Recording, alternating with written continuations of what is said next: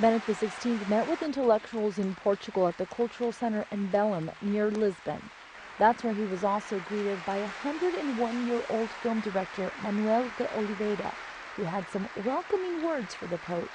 Before more than 1,400 writers, artists, actors, and musicians, Benedict XVI spoke about Portugal's roots. He also focused on their responsibility to shape culture and the integral development of society. A fidelidade à pessoa humana exige a fidelidade à verdade, a única que garanta de liberdade e de possibilidade de desenvolvimento humano integral.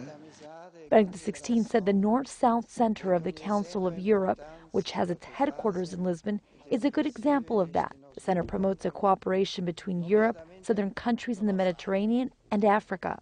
The Pope also reminded Portuguese intellectuals that their talent touches the hearts of humanity and that they should not fear bridging the beauty of their work with the beauty of God.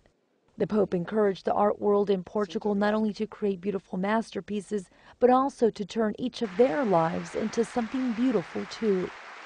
Fazer coisas belas, mas sobretudo tornar as vossas vidas lugares de beleza. In the end, the Pope explained that the mission of the Church in the art world is to maintain the search for the truth and the Lord alive.